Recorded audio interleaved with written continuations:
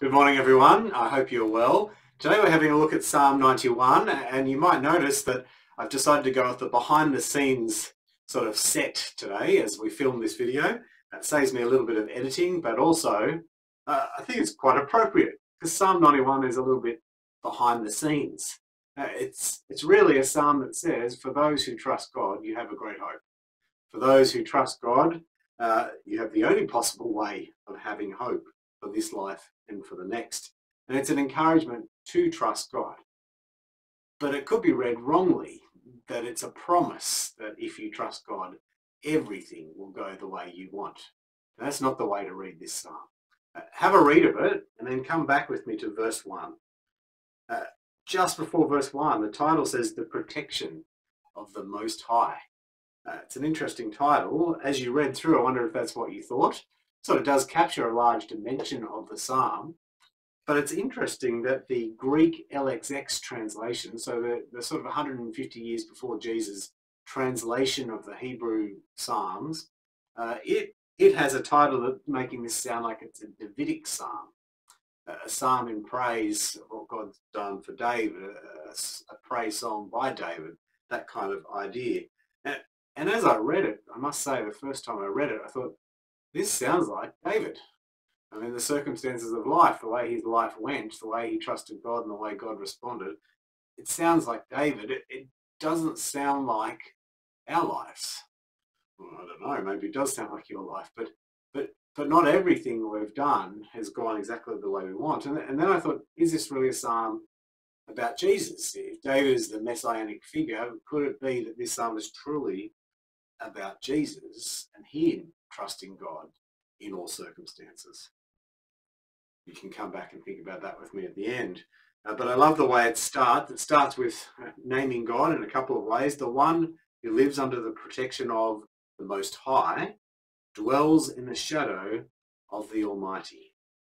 I will say to the Lord, my refuge and my fortress, in my God, in whom I trust. Now, those are famous verses. Lots of people know those verses, verse 1 and 2. The Lord is our refuge. He's the one that we can trust. And it does make you think, am I the you? Am I the person who's able to say this to the Lord? Verse 3, he himself will deliver you from the hunter's net, from the destructive plague. He will cover you with his feathers and take refuge. You will take refuge under his wings. His faithfulness will be a protective shield. You will not fear the terror of the night, the arrow that flies by day, the plague that stalks in the darkness, or the pestilence that ravages at noon. Now, I don't know if you read that and you thought pestilence and you thought COVID along the way, and you thought plague and you thought corona along the way there. But it really is encouraging a believer in God to really trust God in all the really, really difficult circumstances of life, in battles, in war, in terror, in the dark at night, in disease. Though 1,000, verse 7, fall at your side and 10,000 at your right hand, the pestilence will not reach you. You'll only see it with your eyes and witness the punishment of the wicked. And it is a really idealistic picture. And that's why I thought of David, because, I mean, he was a warrior who they sang songs about killing the thousands around him of the wicked and the enemies of God. Then verse 9, because you have made the Lord my refuge, the Most High your dwelling place, no harm will come to you.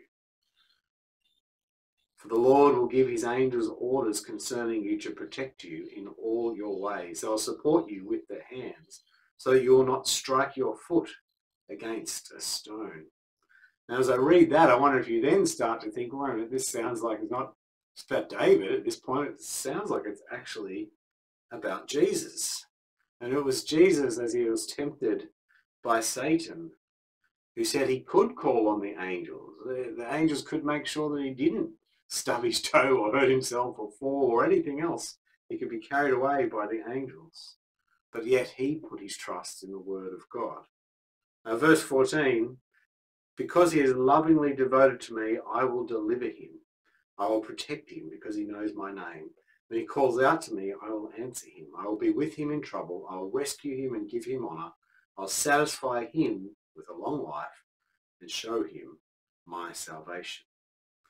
And I think if you read this about yourself and took it as a promise of God, you might be missing the point, and the reality is you'll be disappointed.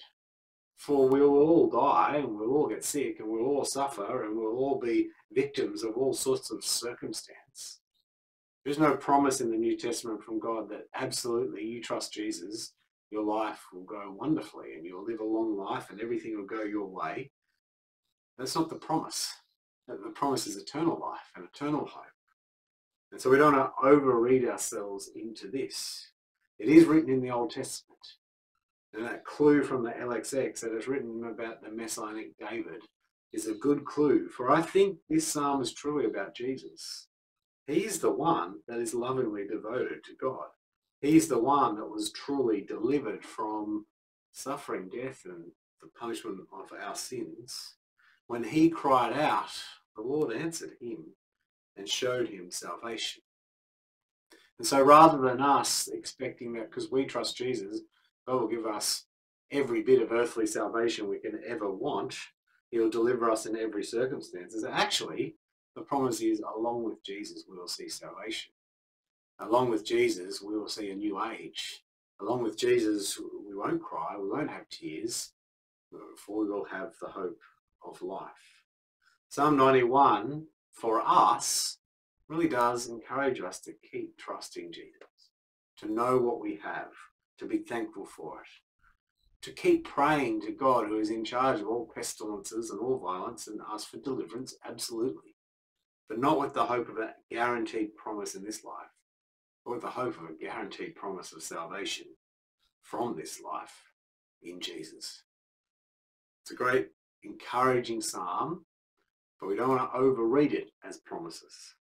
Hope that makes sense. As we sit and look from behind the scenes, a little bit like what we're doing here today, as we look from behind the scenes, we see that God wrote his hand in history and pointed out what he was doing through our Saviour, Jesus. And Psalm 91 is helpful in that. So over to you to praise God. It's good to praise God in his various names, Most High, the Almighty. You might spend some time praising God that way today, but also thanking him that there was one man truly lovingly devoted to God.